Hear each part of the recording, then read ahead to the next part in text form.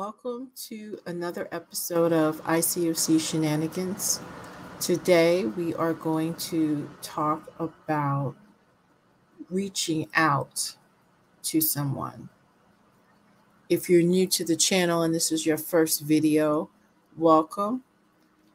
I am an ex-member and survivor of the International Church of Christ, or ICOC cult.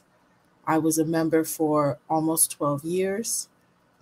I left over 15 years ago, and I am here to unpack and deconstruct a lot of the experiences in the ICOC and also journaling my own spiritual recovery.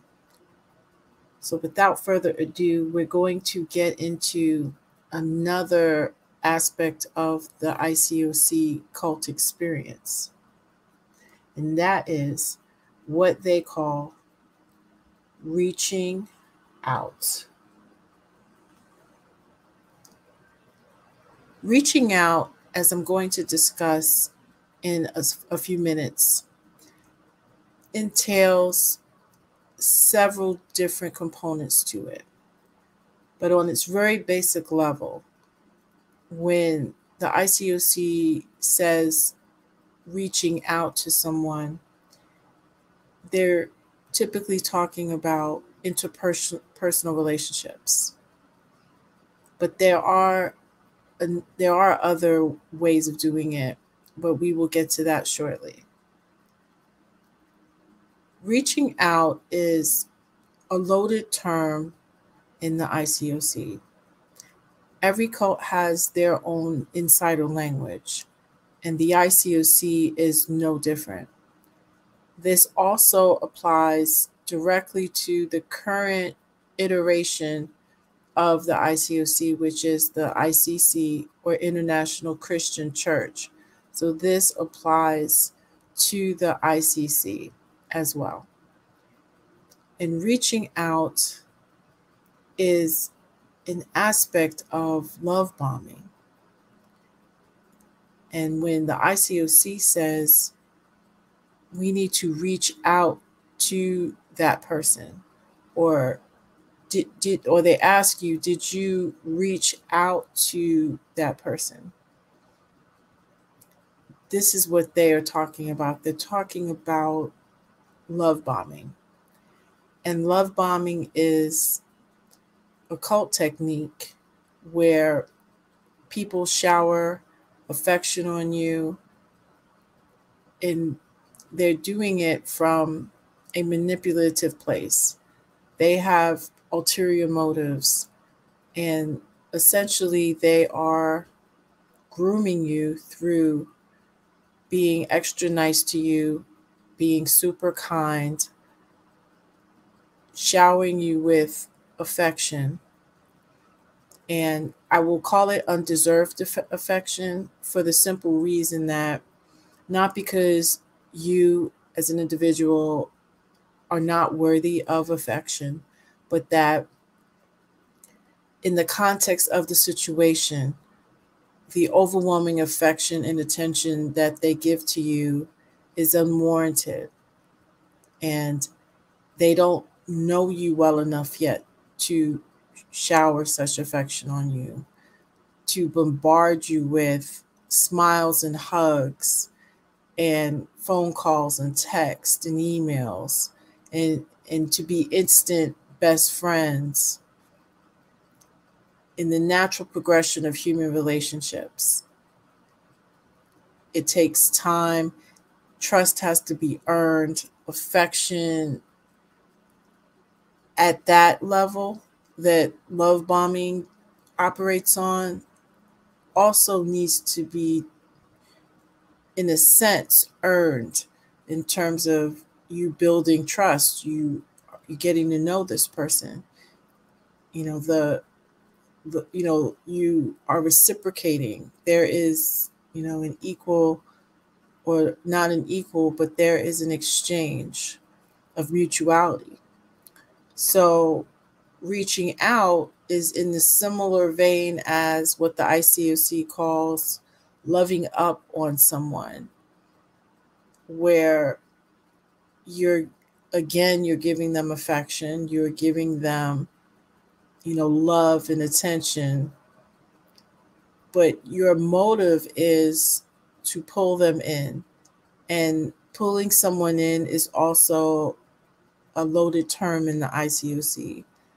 And I did a video on pulling someone in on my channel already. I will link it at the end of the video.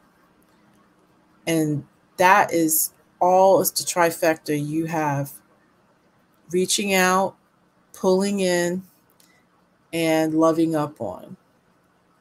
And perhaps I'll do a separate video where I combine all of those, because those are the three components of the ICOC triangulation to get that person entangled in the group, to get them connected emotionally and get them pulled in, to get them thinking they're being loved up on, so that they become fully devoted to the group and inoculated from outside influence. And also this trifecta, of loving up on, pulling someone in, and reaching out is also the way to open up the person to the group's ideology. So the ICOC's very toxic belief system, their views on the Bible, their views on all different matters and areas of life through the eyes of the Bible, is accepted. Their extreme views about being God's kingdom and being the only group of people saved. Love bombing, reaching out to someone will, is the idea is for it to bypass your critical thinking and any doubts and any objections you may have to such extreme teachings and to such fundamentalist beliefs. And so reaching out to someone can look like asking them to get together for coffee, taking an interest in someone. But let's continue. Reaching out it's making effort to pull someone in. It's making effort to love up on someone, to maintain communication, to maintain contact with usually, one other person. And typically that is what the ICOC preaches, is the one another relationships. Someone reaching out to you will pick up the phone and give you a call out of the blue if they haven't seen you at church, or if they haven't had discipling time with you, or you're quote unquote struggling, and that person will reach out to you and give you a call. Or it's Saturday night and you're an ICOC member and you just came back from an ICOC group date and you think, oh shucks, I forgot. I was supposed to have visitors to church tomorrow. And so you pick up the phone, you go through wherever it is you took down the number of some random person you invited to church, and you followed up with them, and and you're like, hey, do you want to come to church? You reach out to them. You're reaching out to that person. Or with today's modern times, you have all kinds of technology, such as Zoom or FaceTime. And those video calls now, you a lot of times using our smart devices is one of the ways you reach out to someone and stay connected. And that's a normal human thing. And that's the problem with it, is that it's a tool for the ICOC and the ICC.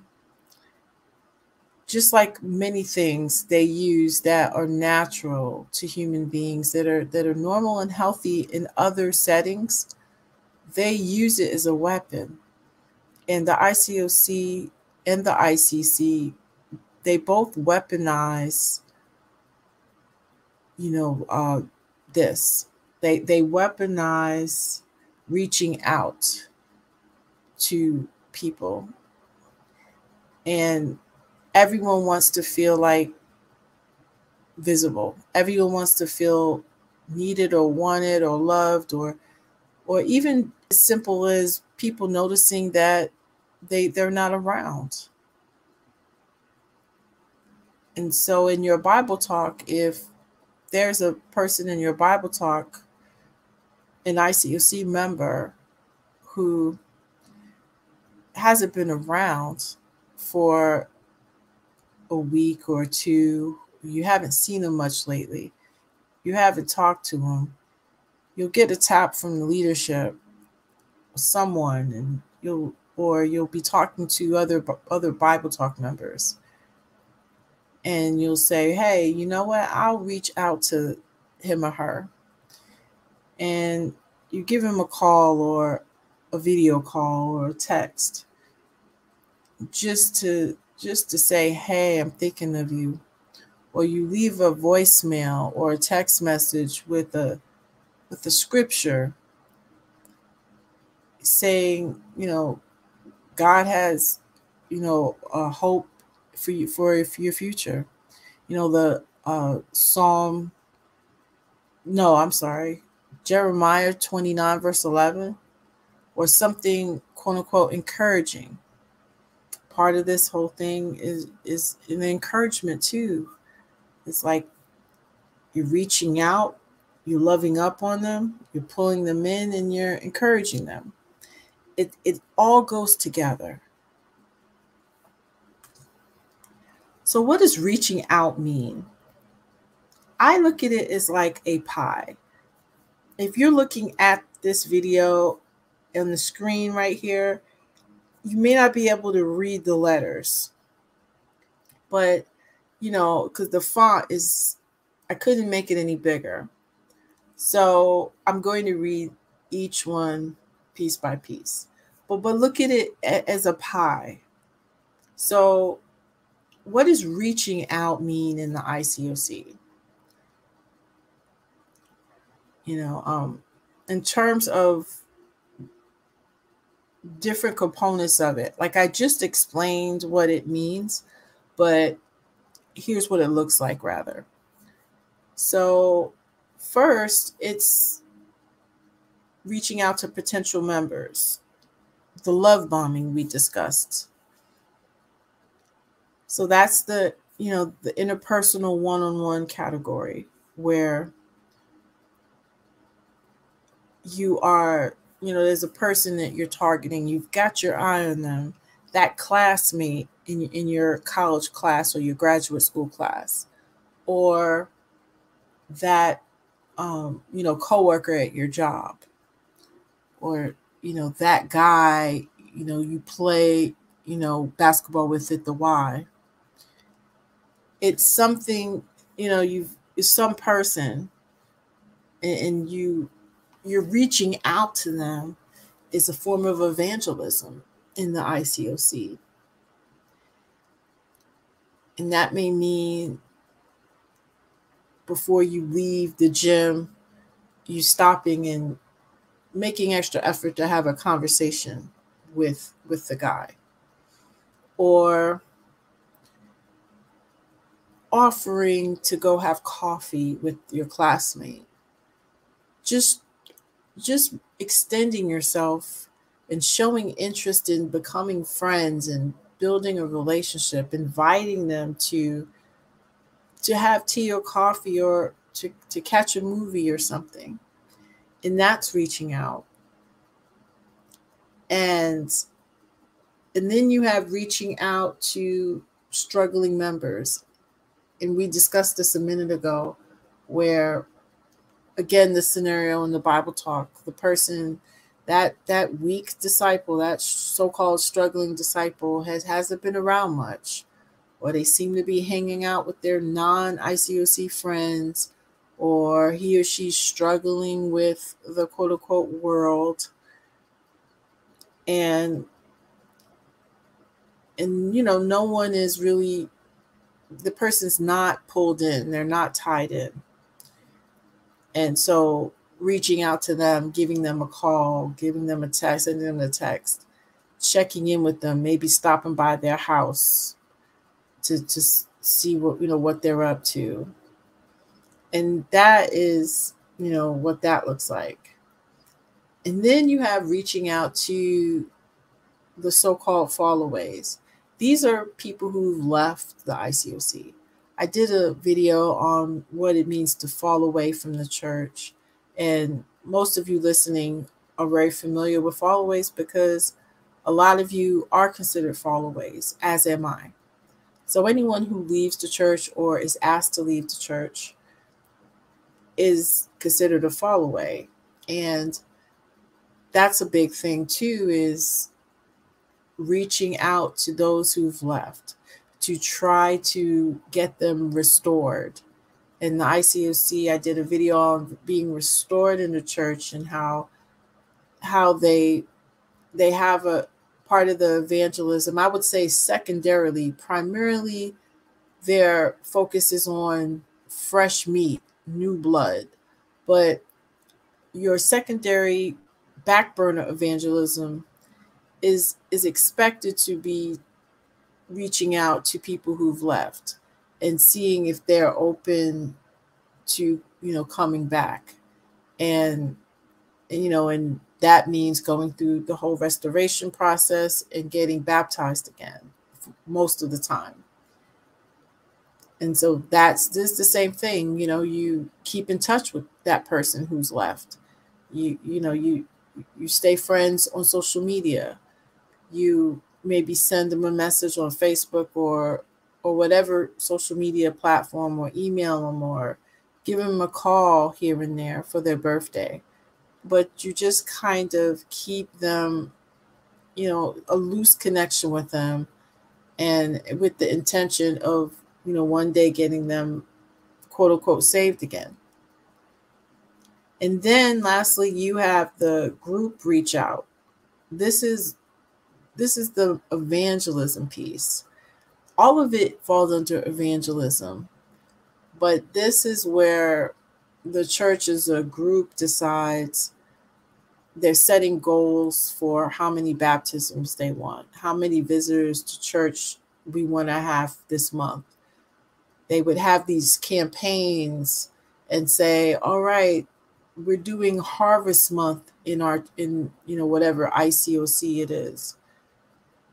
And this is Harvest Month for the month of September. So our goal is to have 30 new visitors this month, and to have, 10 new baptisms.